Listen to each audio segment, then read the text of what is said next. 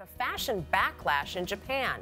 There's an outcry on social media after a number of Japanese companies reportedly banned female employees from wearing eyeglasses to work. Some women are calling the workplace rules discriminatory and outdated, and it doesn't end with eyeglasses. As Lucy Kraft reports, the controversy is quite similar to another concerning female footwear in the workplace. Activist Yumi Ishikawa has become the face of a social movement in Japan, and her feet, always shod in flat shoes, are not just a fashion statement. Shoes are an expression of Japan's male chauvinism, she said. It all comes down to gender equality. Taking a page from the Me Too movement, Ishikawa and tens of thousands of followers have declared war on high heels. Their campaign is Kutu, which means shoe suffering. Japan has been called the land of uniforms for good reason. This nation's sartorial conformity starts early and continues throughout life. High heels have become part of the dress code for working women in Japan. Wearing them is considered a kind of office etiquette. Even Japan's labor minister weighed in, calling high heels necessary and reasonable.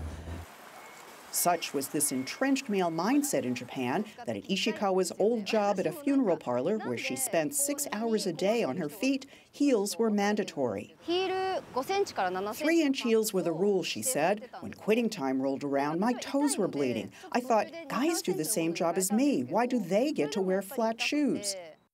Ishikawa vented online, and Japan felt her pain, literally. Scores of women shared war stories about grinning and bearing it through blisters, back pain, and hammer toes inflicted by prolonged high heel use.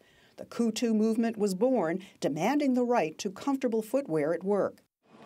It's a movement that seems to have legs.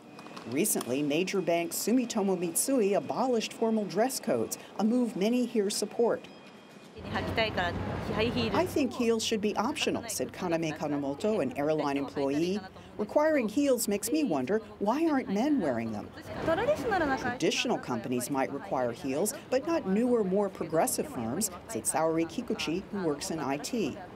Meanwhile, Ishikawa is turning her pain to profit. She's got a new book and is about to debut her own line of sensible shoes, another step toward footwear freedom.